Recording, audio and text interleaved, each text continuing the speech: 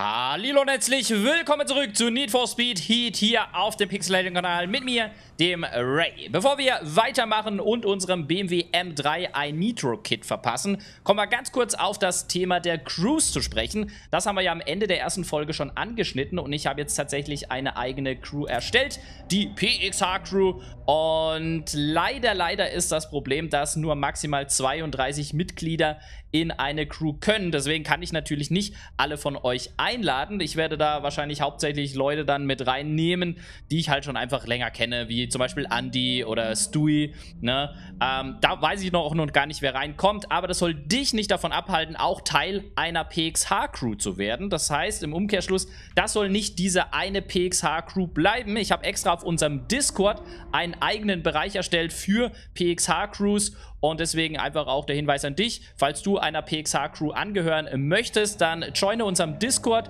und schau einfach mal in den Channel. Also du kannst sehr gerne eine eigene Crew erstellen unter dem PXH-Logo oder beziehungsweise unter dem Flag PXH. Aber naja, wenn keiner weiß, dass es diese Crew gibt, dann wird wahrscheinlich auch kaum jemand dieser Crew joinen. Deswegen organisiert euch da ein bisschen selbst. Und deswegen, es gibt nicht diese eine offizielle PXH-Crews. Es soll einfach ganz viele geben. Und gemeinsam halten wir eben die Flagge ganz hoch. Und um mich da zu wiederholen, im Discord einfach joinen, diesem Channel beiwohnen und dann einfach ein bisschen selbst organisieren, neue Leute kennenlernen. Und ich glaube, da ist natürlich dieses Spiel ein super Treffpunkt, einfach auch um Tunings auszutauschen und ja, verschiedene Erlebnisse auch auszutauschen. Und dafür gibt es im Discord natürlich auch weitere Bereiche. Deswegen einfach mal Werbung an dieser Stelle, aber auch natürlich der Hinweis, um einer solchen Crew beizuwohnen. So, lange genug geschnackt zu diesem Thema. Wir wollen weitermachen und gehen in Leistungstuning rein. Und da können wir unter Motor, okay, es gibt verschiedene Bereiche. Motor,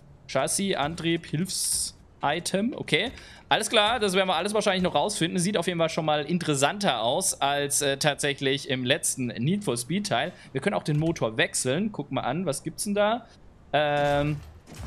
Moment, jetzt bin ich gerade nicht ganz durch. Also aktuell haben wir drin einen 2,3 Liter rein 6-Zylinder. Was? Wirklich? Warum?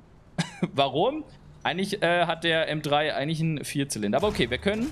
Moment, bin ich trotzdem ein bisschen verwirrt. Wenn ich jetzt nach rechts gehe... Dann steht da Wankel. Achso, okay, ja, da steht da Wankel. Da kann man 1,3 Liter Wankel, einen 1,5 Liter rein 3-Zylinder Hybrid. Ja, das ist aus dem i8. Ein 2,8 6-Zylinder Boxer.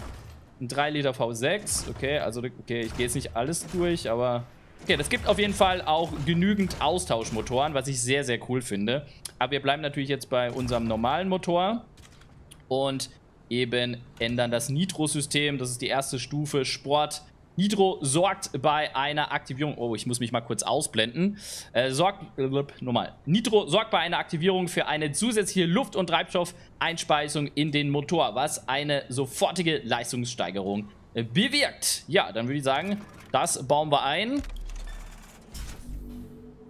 Aufmerksamkeit erlangen. Fahre nachts, um Rap zu sammeln, erreiche höhere Rap-Stufen, um neue Wagen sowie Leistungsteile freizuschalten. Um sie dir auch leisten zu können, brauchst du allerdings Geld. Verdiene es dir, indem du am Tag bei Speed Hunters Showdown antrittst. Also, wir müssen legal fahren, um entsprechend Geld zu verdienen, aber wir müssen auch ja, unsere Reputation, also unsere Bekanntheit steigern, indem wir illegal unterwegs sind in der Nacht. Alles klar, das ist ja, ein System, was uns es auf jeden Fall spannend macht oder ermöglicht, zumindest mal wirklich in beiden Fällen nach vorne zu kommen, weil sonst würde ich jetzt sagen, ja, ich habe eigentlich nur Bock auf Nachtrennen oder ich habe nur Bock auf Tagrennen. So ist man ein bisschen gezwungen, auch wirklich an beidem teilzunehmen. Finde ich aber auch ganz gut so. Gut, das haben wir gemacht. Optik-Tuning können wir wahrscheinlich noch nicht so viel machen. Die Räder finde ich eigentlich ganz cool. Also wir können mal gucken. Ne, das ist noch alles gesperrt, oder? Oder beziehungsweise nicht möglich umzubauen. Ah doch, da ist ein bisschen was möglich. Aber, ja, ich glaube, wir wollen jetzt gar nicht so viel Zeit hier verlieren. Sondern, okay, wir können auch den Wagen direkt tauschen. Weil ich wahrscheinlich hier Vorbesteller Deluxe irgendwas bekommen habe, ne?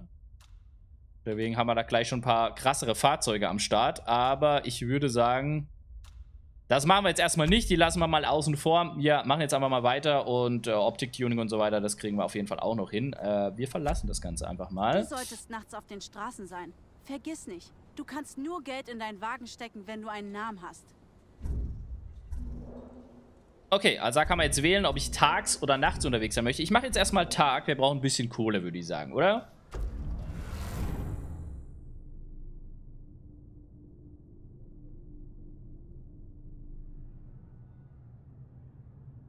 Okay, Ladezeiten sind auf jeden Fall da.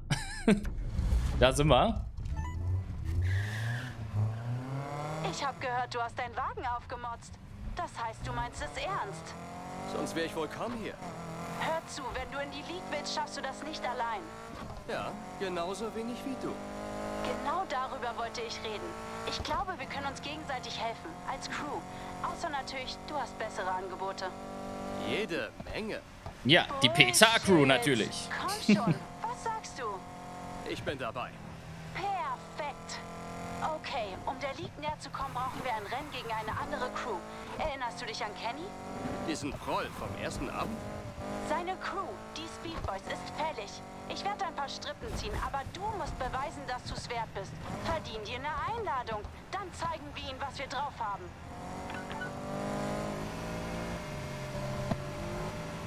Hey, alles cool, Cop. Ja, ich mach nichts. Ich park hier nur, okay?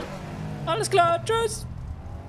Fährt einfach über Rot über die Ampel. Was geht denn da bei dem? So, ja, wir wollen jetzt aber erstmal ein normales Rennen machen, bevor wir da so ein Crew-Race machen. Das haben wir schon. Leider nur Zweiter, aber ist egal. Jetzt versuchen wir dieses Rennen mal noch. Oder haben wir das? Nee, das ist neu. Was haben wir denn schon gefahren? Ah, das haben wir schon gefahren. Da sind wir leider nur Zweiter geworden. Aber ist egal. Wir machen jetzt einfach mal von diesen offiziellen Rennen auch ein paar. Ein bisschen Geld verdienen. Und dann versuchen wir natürlich auch, unsere Reputation zu erhöhen, weil das bringt uns Geld, wenn wir keine Teile haben, die wir auch freischalten, indem wir halt eben bekannter sind. So, wir gehen zum Tornado. Und dann machen wir Start. Ja, und wir werden auf jeden Fall optisch ein bisschen was machen. Und wie schon erwähnt, in Folge 1 wird natürlich auch wieder ein K-Bild-Format kommen. Da werden wir richtig schön die Autos optisch herrichten.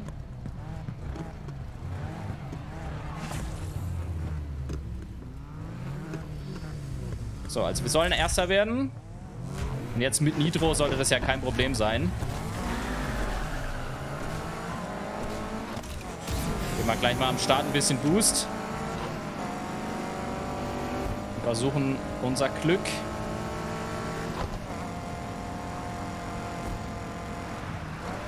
Ja, Vorsicht.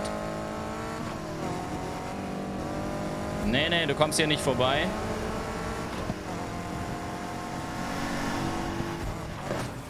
Aua. Aua, aua, aua, aua. Na, der will es schon wissen hier. Der Dude.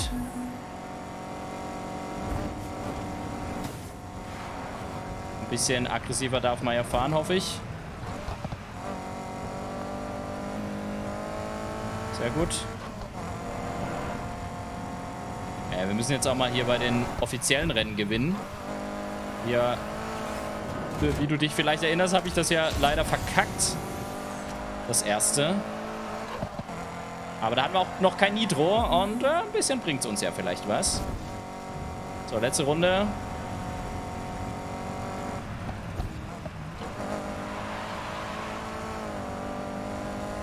Leichter Quersteher, das kostet aber eher Zeit. Sieht zwar cool aus, aber naja, schnell ist es nicht.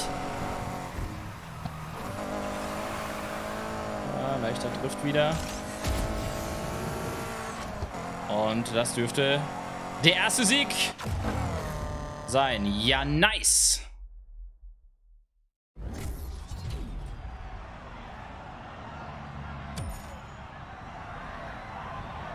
Es läuft. Sehr schön. Und da vorne ist gleich das nächste Event. Das nehmen wir auch gleich mal mit, würde ich sagen. Gibt es auch ein paar Tagesherausforderungen. Okay, cool. Warte, können wir uns mal angucken. Zurück zur Garage gewählt. Neue Herausforderungen aus. Kampagnenziele. Erreiche Rap Stufe 7. Spiele bei Nacht, um aufzusteigen. Bring den Wagen auf Performance-Wertung von 140 Spiele am Tag um Geld. Okay, das sind unsere Kampagnenziele. Dann gibt es noch eben die Tagesherausforderung. Okay, das ist interessant zu sehen. Was ist denn das eigentlich hier? Achso, das sind so Zerstörungsgeschichten, ne? Da muss man so ein Schild zerstören, okay. So Sammelboni sozusagen. Dann gehen wir jetzt aber erstmal hier hoch irgendwo, um das nächste Rennen auch noch anzustoßen. Wie kann ich das jetzt eigentlich ausblenden? So, okay. Ich habe es herausgefunden. Sternenstaub. Okay, sehr interessante Namen für Rennen, aber muss ja uns nicht so kümmern.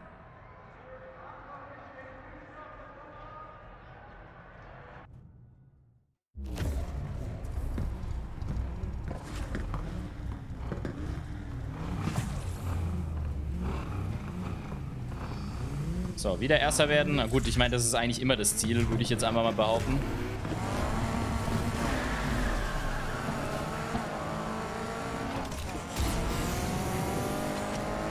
So, das ist jetzt ein Sprintrennen, oder? Ne, auch Rundkurs, okay. Wahrscheinlich sind die Tagesrennen fast immer Rundkurs, könnte ich mir vorstellen. Und die Nachtrennen eher Sprint.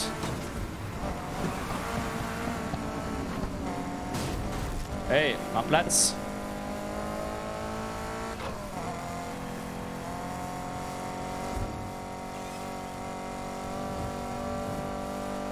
Ist richtig breit, die Straßen hier. Da ist natürlich unser Fahrzeug noch mit zu wenig Power gesegnet. Ich glaube, später, wenn wir richtig schnelle Kisten haben, sind wir vielleicht manchmal froh, dass es so breite Straßen gibt.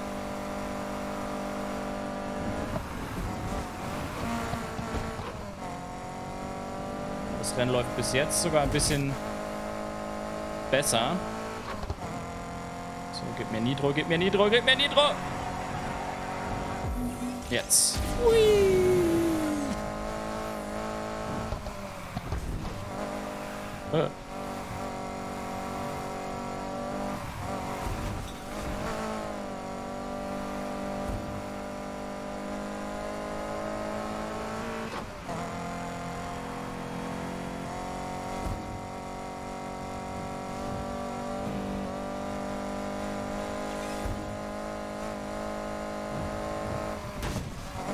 Ja, Musik ist ein bisschen leiser, deswegen, wenn da ab und zu Song-Einblendungen kommen, also man hört es halt nicht, aber man kann Musik auch irgendwie nicht ausschalten im Spiel, deswegen, oder zumindest habe ich noch nicht rausgefunden, wie, außer es ist leiser zu drehen. So. Ja, das ist super dominant, wie wir das Rennen gestalten. Gerade eben war es noch ein bisschen enger und jetzt ist es schon ziemlich eindeutig.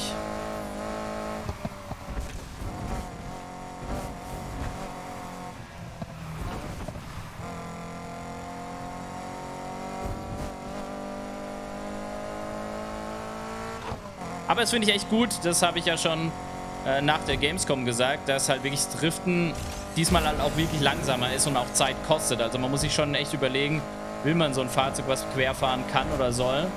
Weil man merkt hier schon eindeutig beim M3, sobald mal ein bisschen das Heck kommt, das kostet schon echt Zeit. Deswegen sollte man versuchen, das Auto eben nicht zum Ausbrechen zu bringen.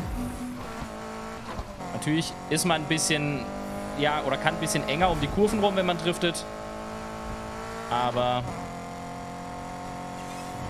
so. Zack. Sehr schön. Ja, und lustigerweise, gerade während ich das Rennen fahre, kriege ich hier eine Meldung rein. Oder was heißt eine Meldung? Eine Nachricht rein vom guten Stui. Ja, wer ihn nicht kennt, Stui ist einfach ein begnadeter Autodesigner. Und der hat eine Anfrage an unsere PXH-Crew gestellt. Also heute die zweite Folge, alles so ein bisschen im Zeichen der Crew. Deswegen gucken wir doch mal, ob das so ist, Crew. Dann gucken wir mal, na, guck mal, hier Anfragen, tatsächlich. Und da hier ist Stui Design, dann würde ich sagen, akzeptieren wir das doch gleich mal. Jawohl. So, du hast Stui aufgenommen und dann haben wir doch jetzt hier schon mal... Genau, da haben wir ihn doch schon mal. Sehr cool. Feier ich. Ja, läuft doch. So, wir wollen da weitermachen und ich würde sagen, es wird Zeit für die Nacht. Und dazu gehen wir jetzt hier. Zack, Nacht. Das ist noch gesperrt, ne? Ich muss erst 140 erreichen und so weiter. Aber es gibt ja hier noch ein Rennen, was wir noch nicht gemacht haben. Und da fahren wir jetzt ganz schnell hin.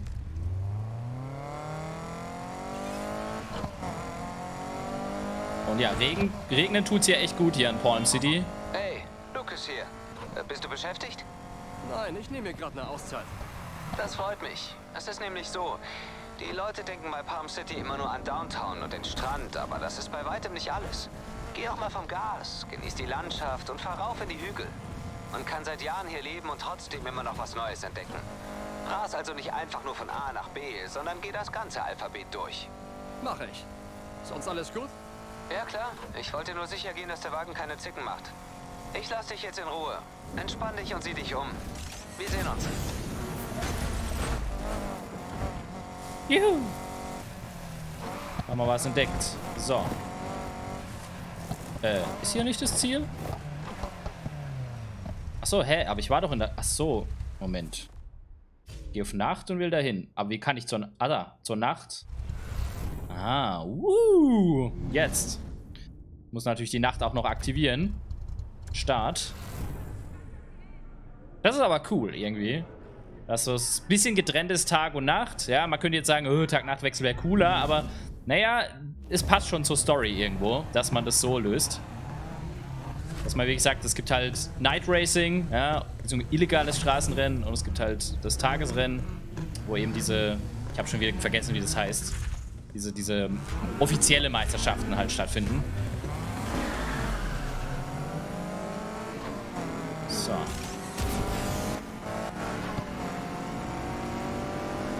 Gucken wir doch mal, ob wir hier auch siegreich durchkommen.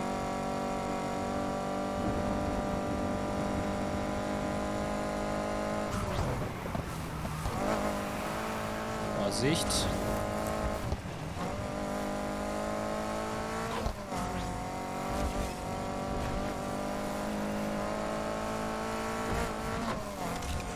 Okay, das war ein bisschen doof jetzt hier vor der Kurve, das Nitro zu zünden, aber so kräftig ist es auch noch nicht. Aber ein bisschen hilft es auf jeden Fall.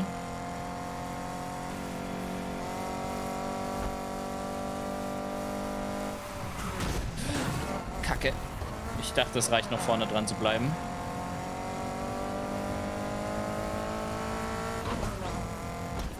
Hui.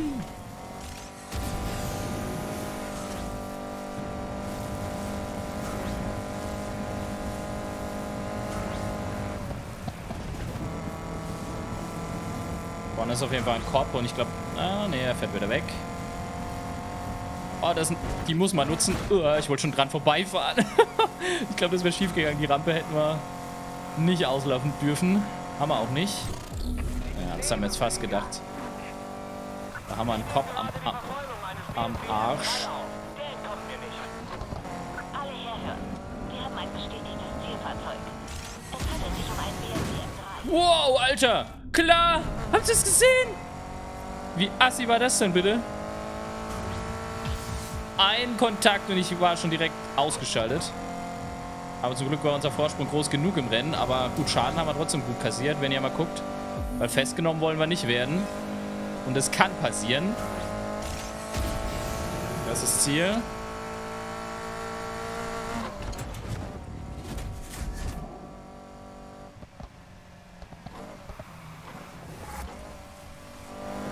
Cool würde ich ja natürlich noch finden, wenn wir... Habt ihr die Zielperson verloren? Ich blase die Verfolgung ab. Okay, mein Wagen-Setup ist sowieso komplett daneben. Ich würde es auf jeden Fall cool finden, wenn man auch irgendwie Geld wetten kann. Weil, wie so damals bei der Eröffnungssequenz von Too Fast, Too Furious, wo sie dann so gesagt haben, okay, ich setze das Auto vielleicht noch setzen, das wäre noch krasser. Aber sowas fände ich noch cool, weil du verdienst ja gar kein Geld, glaube ich, oder? Wenn du jetzt hier die Dinger hier fährst. Fände ich ein bisschen blöd, aber... ja, deswegen, das würde ich schon noch ein bisschen feiern. Also nicht nur, dass ich damit mich steigern kann, sondern... also das Geld steigern... nicht nur... Ach, was laber ich? Dass man nicht nur die Bekanntheit, die Reputation steigern kann, sondern auch ein bisschen Geld verdienen kann. Es kann ja weniger sein wie beim anderen, aber halt trotzdem, dass man vielleicht auch Geld, wie gesagt, setzen kann und Geld auch verlieren kann. Das würde ich schon irgendwie cool finden. Aber gut. Das ist die Designentscheidung der Entwickler gewesen. Da bin ich natürlich machtlos.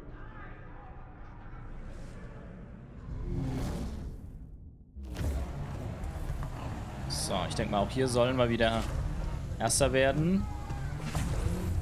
Jawohl. Wie immer eigentlich, oder? Ich glaube, es gibt kaum ein Rennen, wo es heißt, nur Top 3 oder so.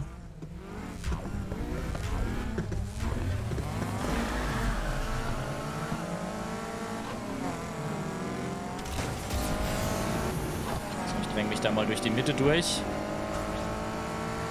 Ja, und was man auch gerade eben schon gesehen hat, ist, dass ich nur eine gewisse Anzahl an Reparaturen bei einer Tankstelle habt. Das ist einfach, wenn man in einer Kopfverfolgung ist, dass man da nicht einfach um eine Tankstelle campt und das Auto immer wieder ganz macht. Deswegen, man kann 3-mal an einer Tankstelle sich reparieren.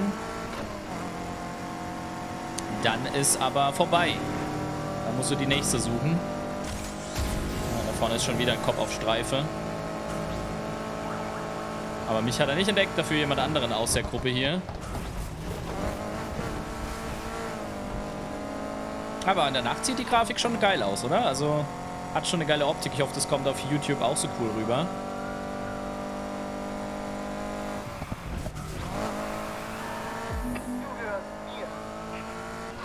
So, da bin ich jetzt auch in der Verfolgung.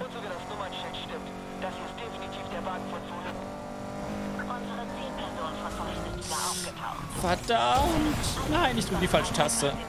Das war doof. Voll falsch abgebogen. Den Kopf habe ich auch noch am Hals. Jetzt wird's eng. Noch Nitro! Schnell! Ja, noch kommen die Rennen einem noch nicht so schnell vor. Klar, also wir sind ja noch in einer ganz unteren Stufe. Ich glaube, das wird später irgendwann mal richtig fix. Was, nur noch 5... Oh, nee, das Rennen werden wir nicht gewinnen, oder? Nein! Scheiße, ich glaube nur 2 dann. Nein! Müssen wir es nochmal machen. Wahrscheinlich müssen wir jetzt erstmal in den kommen. Ich mach jetzt ernst. Mal sehen, was diesem Arschloch dazu einfällt. Oh, was war das jetzt für eine... Was wird das jetzt für ein Move? Ich habe das Fahrzeug gefunden, wiederhole. Ich habe das Zielfahrzeug gefunden. Schön für dich. Pass da draußen auf dich auf. Die Cops machen jetzt offenbar ernst. Ja, ich bin jetzt nämlich auf Stufe 2.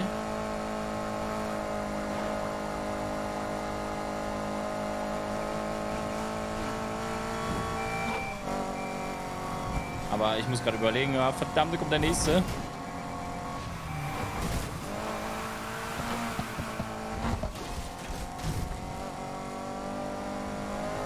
Mein Wagen muss dann genau so viel einstecken, dass sich gerade verabschiedet. Fast hätte ich ihn in den Fluss drängen können, aber nur fast leider. Ich versuche jetzt die Zielperson abzudrängen. Vielleicht wird es ja dann langsamer. Diese Verfolgung hat Priorität. Ah! Lass mich los! Weiter durch. Weitere Einheiten sind schon unterwegs.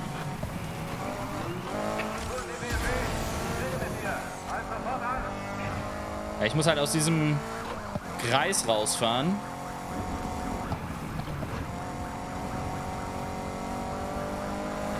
Ich glaube wirklich, ich muss die kaputt crashen.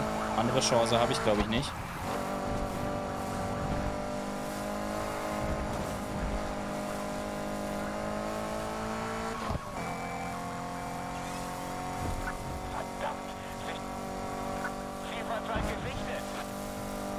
Ah, shit.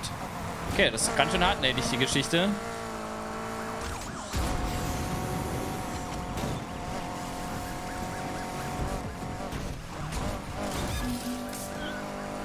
Achso, war pro Nacht nur 3 Reparaturen. Entschuldigung für die Falschaussage. Ich glaube, nicht pro Tankstelle, sondern pro Nacht hat man nur 3 Reparaturen. Okay, das macht es natürlich schon heftig. Ich habe ein paar Einheiten zur Unterstützung losgeschickt.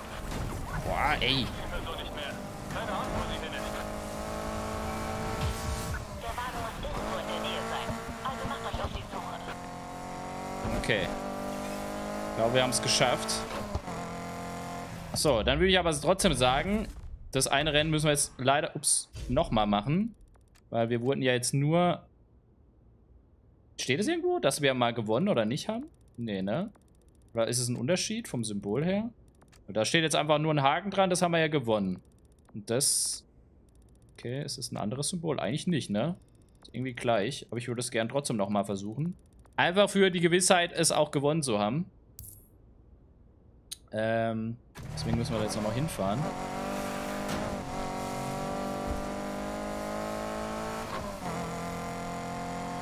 Da möchte ich natürlich durchziehen. Weil ich hätte das auf jeden Fall gewinnen können, hätte ich die Abzweigung nicht verpasst. Außerdem gibt es ja ein bisschen auch mehr... Wir kommen hier nicht weiter. Die Verfolgung ist beendet. Bestätige Zentrale. Wir stellen die Verfolgung ein. Außerdem geht ja auch unsere Erfahrung hoch, beziehungsweise Bekanntheit hoch, jetzt mit einem höheren Level, kurz vor Stufe 3. Und Stufe 5 ist das höchste. Die Bremsen sind wie eh und je in den Need for Speed Teilen einfach viel zu schwach. Man bremst gefühlt und das Bremspedal wird irgendwie nicht durchgedrückt. So fühlt sich's an.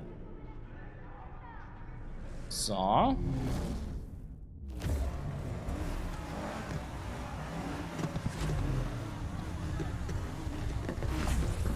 Jetzt aber. Zielplatz 1. Jetzt ziehen wir durch. Jetzt machen wir das.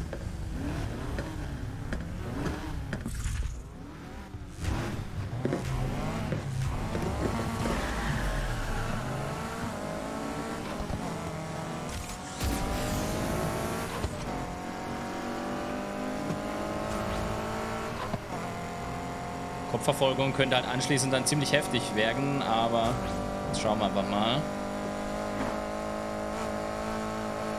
Aber das finde ich gut, dass diese Nachtrennen dann auch wirklich zusammenhängend sind. Also du entscheidest, wann für dich die Nacht zu Ende ist. Und natürlich, je mehr Rennen du in einer Nacht versuchst zu fahren, desto heftiger wird es mit den Cops. Oh ja, guck mal, da sind auch viel, viel mehr schon unterwegs auf Streife.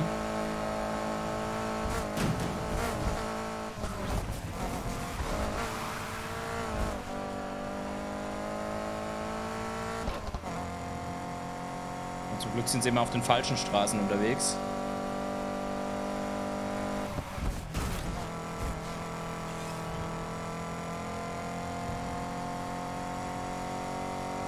Vielleicht haben wir ja Glück und es kommt keine Verfolgung zustande.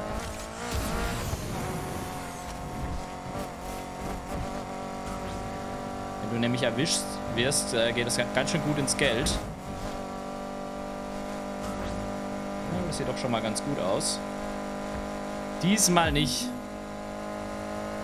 Diesmal sieht alles nice aus.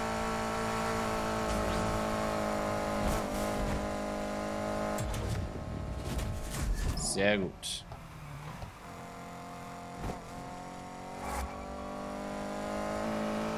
Nein, es muss genau da hinten dran einer fahren. Ja, wie schnell er ist. Ich hab diesen verdammten Wagen wiedergefunden. Nochmal erwischt er uns nicht.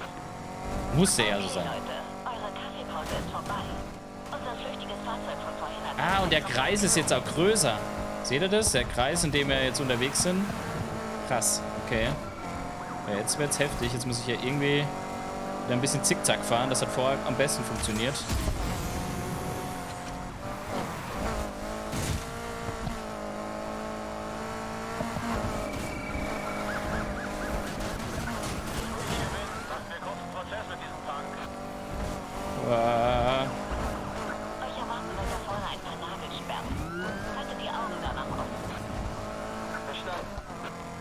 Ich will nicht erwischt werden.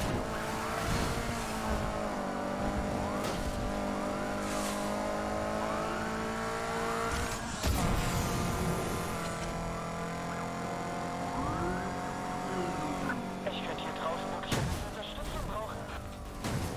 Die Party leider ohne... Fuck, ey, mein Auto hält halt auch gar nichts aus. Also ich sollte fast die Reparatur da vorne einmal vielleicht mitnehmen.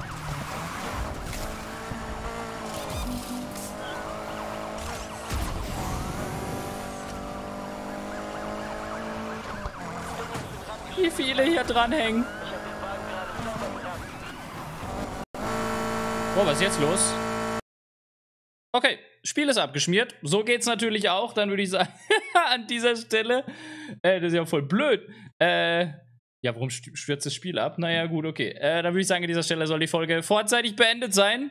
Man weiß es nicht. Das ist jetzt der Cliffhanger des Todes, wo nicht mal ich weiß, wie es ausgegangen ist.